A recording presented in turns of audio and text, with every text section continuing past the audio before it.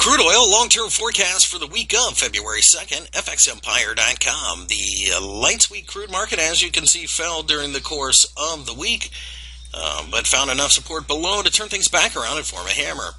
The hammer, of course, is a positive sign and therefore makes us suspect that we could get a little bit of a bounce. That bounce will be something that we sell, though.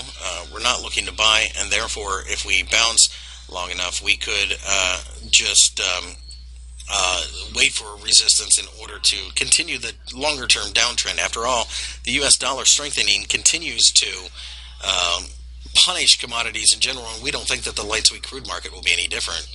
Looking at the Brent market, you can see that 48 offered support, and we closed just above $50. We could get a significant bounce here as well, but quite frankly, again, if we can break above 52, the difference is we see a cluster at 60. That's probably the target. We'd love to sell a resistive candle above if we get it, but at this point in time, don't have it, obviously, so therefore we're just going to sit on the sidelines and wait for a selling opportunity.